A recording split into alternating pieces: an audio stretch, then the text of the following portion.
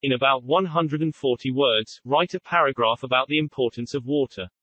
Since the beginning of time, water has continued to be an important thing to all living things. Without water nothing could live. We may change our food according to the climate of a place, but we find no substitute for water. Man has always looked for pure fresh water to slake his thirst.